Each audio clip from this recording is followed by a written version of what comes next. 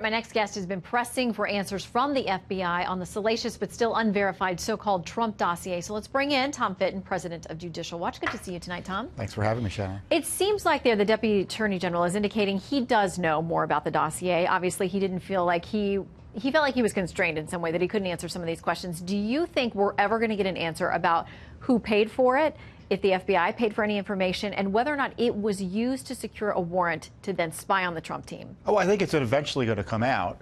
The question is how. Is it going to be forced out through court process or through the IG report? We don't know.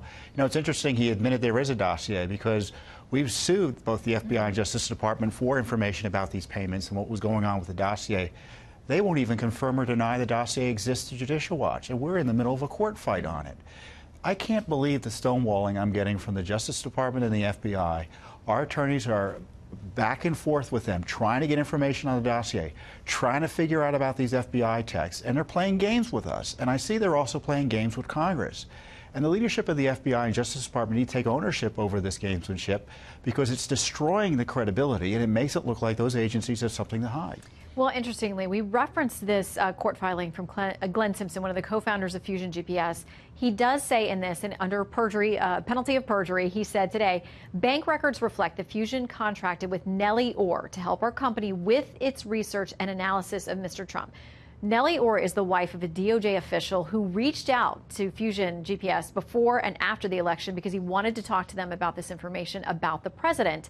That seems, even by D.C. standards, where a lot of us have spouses that work in different agencies and sometimes we are overlapping in our interests, that seems a little too close for comfort for just about everybody. Look, Fusion GPS was a Hillary Clinton campaign vendor, and the Justice Department was working hand in glove with it, perhaps paying it money. I think that the suspicion is they were paying them money. Top DOJ official's wife is working with them.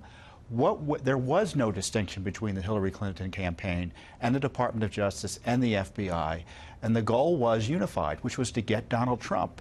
And the text messages that have come out show that they had some type of insurance policy in case Mr. Trump won the presidency. This is our FBI. Forget about the FBI investigation into Clinton and Trump being compromised by these conflicts. I think the FBI has been compromised. Forget about shutting down Mr. Mueller. Do we need to shut down the FBI because it was turned into a KGB-type operation by the Obama administration? People are going to feel like that's a pretty radical statement to make.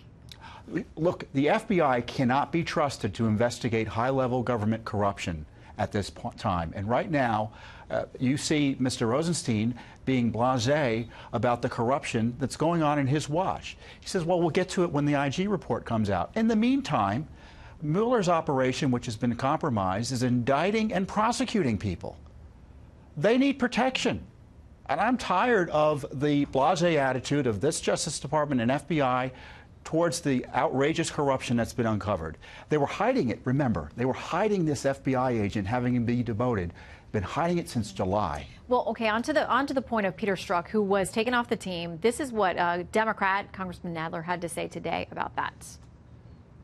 Peter Strzok did not say anything about Donald Trump that the majority of Americans weren't also thinking at the same time. And second, in a testament to his integrity and situational awareness, when the Office of the Inspector General made Mr. Mueller aware of these exchanges, he immediately removed Mr. Strzok from his team. Quickly, why is that not good enough for you? Because we don't know what he was involved in up to that point in time. He may have been involved in the interview of General Flynn, for which he had to plead guilty. I would question that. Was he involved in the targeting of Manafort? Was he involved in the decision-making surrounding the Clinton email investigation? You know, the timing of that text about having an insurance policy seems to coincide with the timing of the seeking of a FISA application to spy on the Trump team. Look, we can't trust anything coming out of the Mueller investigation until we figure out what went on with these FBI texts. And we will keep digging. We know you will as well, because every day there's a new development, a new nugget of news that raises new questions instead of more answers, it seems. Tom Fitton, Judicial Watch, thanks for coming in. Thank you. Good to see you.